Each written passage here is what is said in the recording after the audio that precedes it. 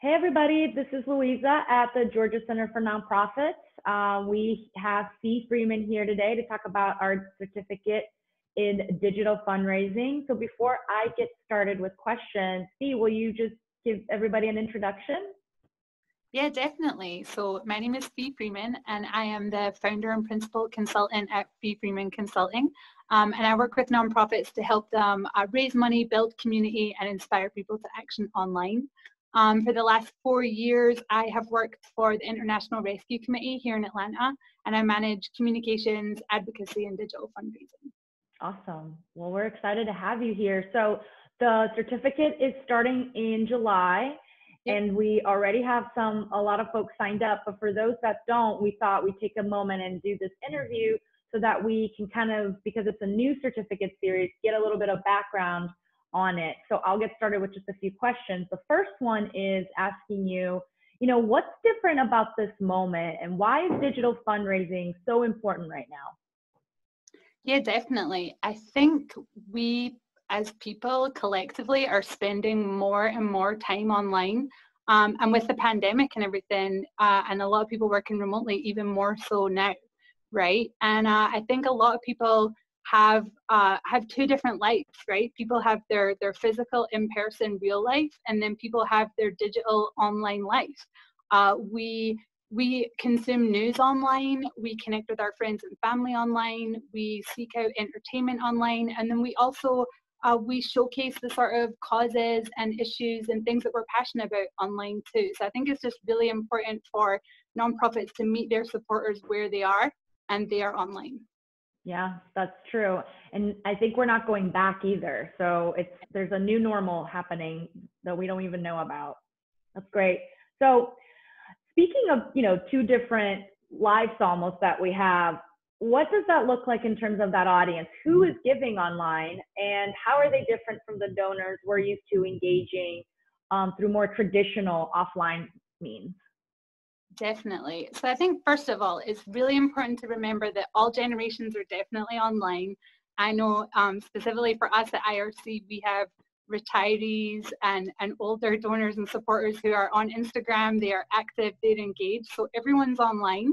But I think what's different with the fundraising piece is I think digital fundraising really makes philanthropy more accessible.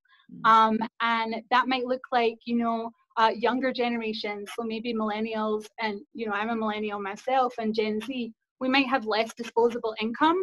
But digital fundraising, what's so great about it, and with giving days, like Giving Tuesday, is like no gift is too small, right? So it makes it more accessible. And I think another big part of it is a lot of young people, they want to be part of something bigger than themselves, right? They want to be really engaged with your nonprofit. And what that might look like is volunteer fundraisers for your organization, right? So these young people, they might not be able to give you a big individual donation, but they could, through their peer networks, raise funds and new supporters for your organization. Yeah, that's true. I think we've experienced that both being at the center and as a donor myself. I'm donating more online because I'm engaging more online. So I think it happens in the same place that you're doing and you're giving at the same time. My last question for you is, what are the advantages of digital fundraising over traditional fundraising? That is, what new and or unique opportunities does digital fundraising open up for nonprofits? Definitely. I think one of my favorite things has to be like low risk creativity, right? Like, so it's not like a traditional appeal you're sending in the mail where it has to be, just perfect and you're spending money on the printing and all those things. It's like with digital fundraising, your investment is really the time you put into it. But that makes it low risk, right? Like you can post something on social media. If it doesn't work or people don't respond to it, that's okay. You can try something different. So that's a great part of it. And there's so many tools out there now, and free tools as well, that you can really tell your nonprofit story and the story of your work and the people you serve in these creative ways. So you can use, photographs and infographics and even video, right? Like we're recording this interview right now. This is something that nonprofits can do to sort of share and engage more with the community online. And I think another really unique part of it is just that, like, direct conversation with your donors and your supporters, and it can be informal conversation too, right? So your nonprofit on social media, it should sound like a person. It should sound like the people behind the work, and you're speaking to other people through these platforms. And there's that opportunity for really quick feedback and dialogue, and you can ask questions and you can engage. So I think there's just opportunities for increased engagement and just reaching like new audiences, younger audiences, and just really expanding the reach of your nonprofit.